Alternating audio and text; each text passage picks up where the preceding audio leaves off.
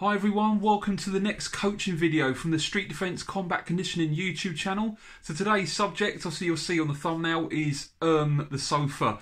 Due to multiple lockdowns and so on, obviously that have been going on for way too long now, a lot of people have actually got used to watching TV a lot more than perhaps they would have done had we not had a pandemic. Some people have even completed Netflix. Some people even need a new sofa after literally buying one about a year ago and obviously spending so much time on it, they need to get another one, which obviously is not a good sign. So what we need to do is we need to try and get people to start to think about earning that sofa, getting to the point where in the evening you've accomplished everything you've set out to do that day, and then you feel like you've earned the right to sit on that sofa rather than getting from work and just slob straight onto the sofa and think that's it, I'm done till bedtime. So what we want to try and do is look at different areas and how we can sort of improve that over time, and let's get straight to it.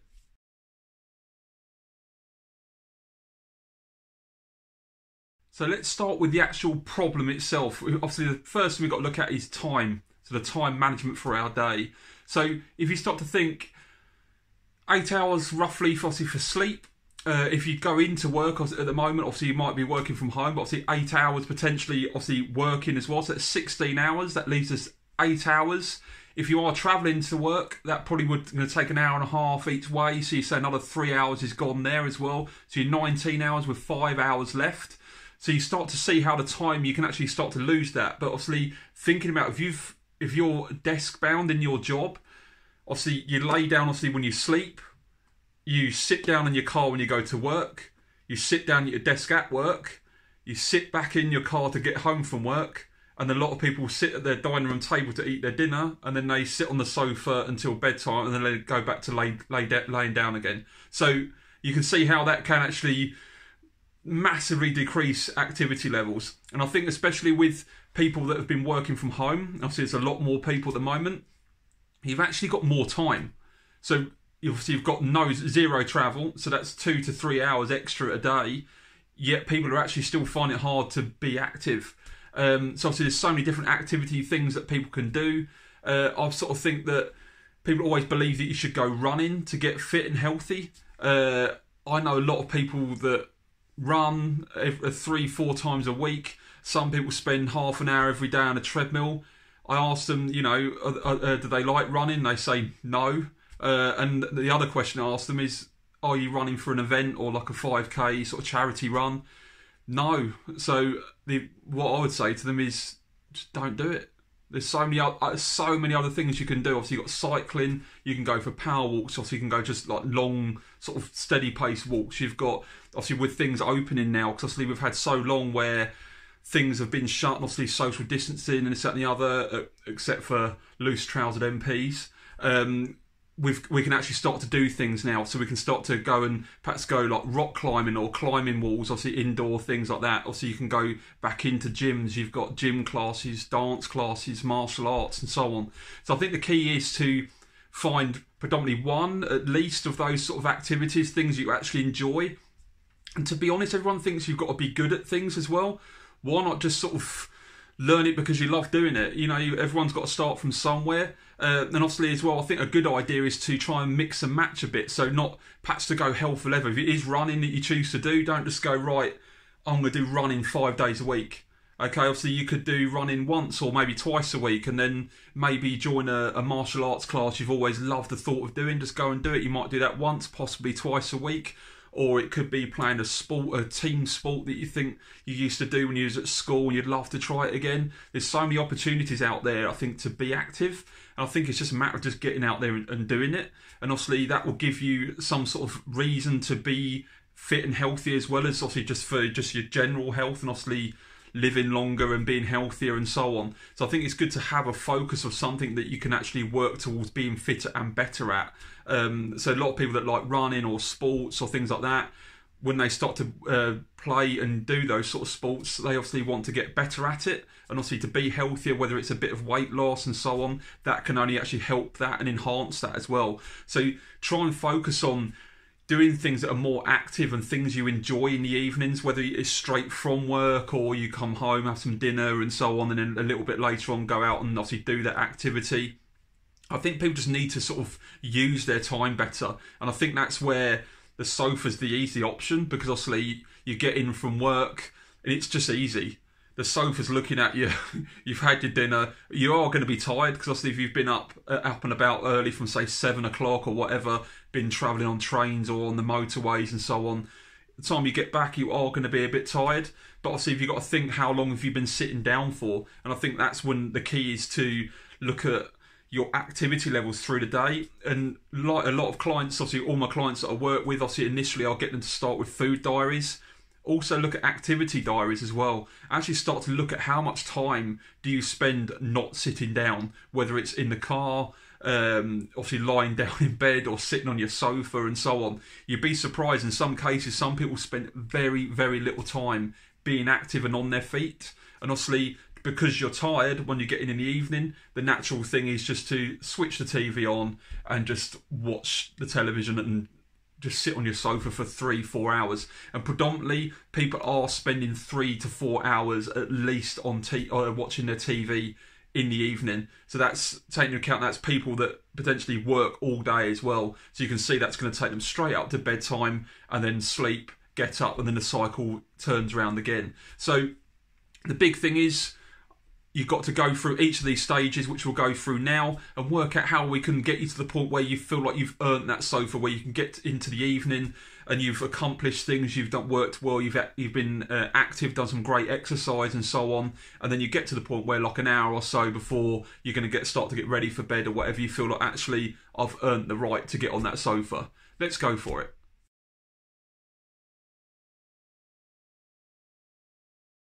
So the big change, obviously, with this pandemic that's brought about, a lot more people obviously are working from home. Some people are having the option of like a bit of a hybrid approach, whether they work 2 days a week at the office and 3 days at home and so on. And I sort of think these sort of workers should sort of take advantage of that, especially if you're given the option of having a bit of a mix and match. And I think that will allow you to actually build in activity into your day, into your week. And obviously, from a business point of view, the companies that you work for is really of interest, really, because obviously the healthier you are, is scientific fact that you're going to be more productive, you're going to be sick less, therefore you're going to cost the company less money by spending more time off work and so on. So it's a bit of a knock-on effect. So the key with the hybrid approach, obviously the days, perhaps if you do travel a lot into work and so on, it's a bit of a mission to get into work, obviously that's going to eat into the time during your day and that's going to give you a lot less time to be active. But obviously if you've got a bit of a mix and match where you've got 2 or 3 or maybe even more days at home working, obviously try and use that extra time that you've now created by not travelling to and from work to exercise. And I'm not saying use to train 2 or 3 hours. I mean, I'll be honest, even for my own training, I'd say about 40 minutes a day. And I'd say, but it being really intense, but I train at home. That's all I need to do. I do my shadow boxing and core and body weight, calisthenics and this, that and the other. So I do sort of mix it up to keep it varied. But that's all I do. And literally it's intense, it's done, out of the way. But also that being said, so obviously from a workout point of view, that's 30, 35, possibly 40 minutes of like intense training.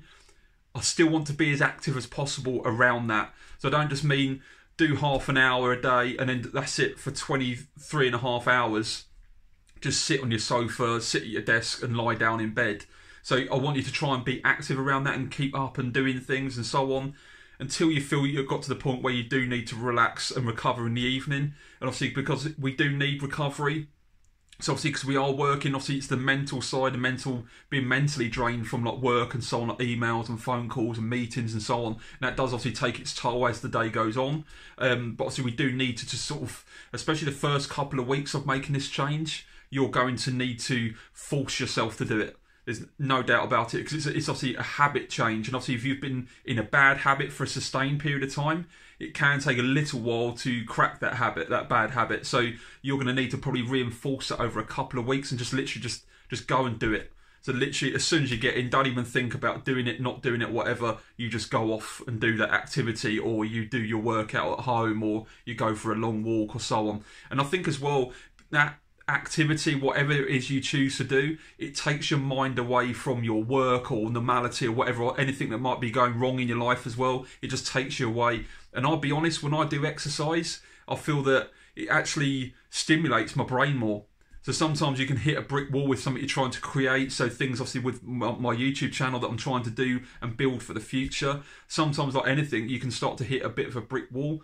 And sometimes just taking that step out, doing half an hour or more of activity and just taking you away from that problem. I guarantee you 99.9% of the time during or even after that workout, I feel so much more stimulated.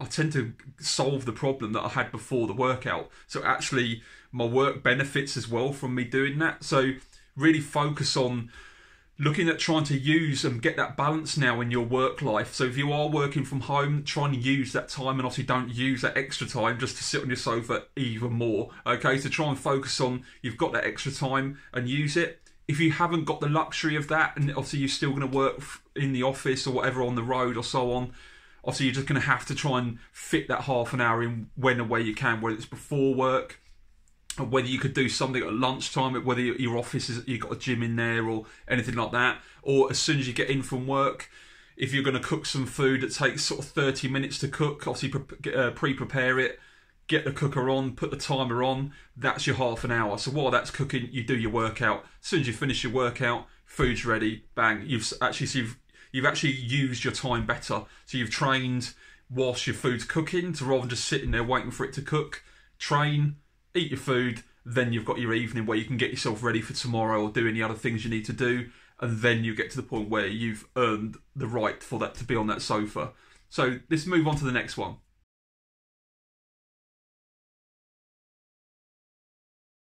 So the next trick, which I've already mentioned a little bit earlier, is to find an activity or activities, which I prefer more than just one activity, to get yourself more active and get yourself going again. Like I said, there are so many options out there. Obviously, you can be restricted with time, obviously, because if it's something you're not going to do within the home, and obviously you've got to go out there, obviously, whether it's joining a gym, so obviously the gym's got to be at a certain distance, but then you might save time and obviously do that straight after work or during your lunch if you've got a gym near your workplace as well.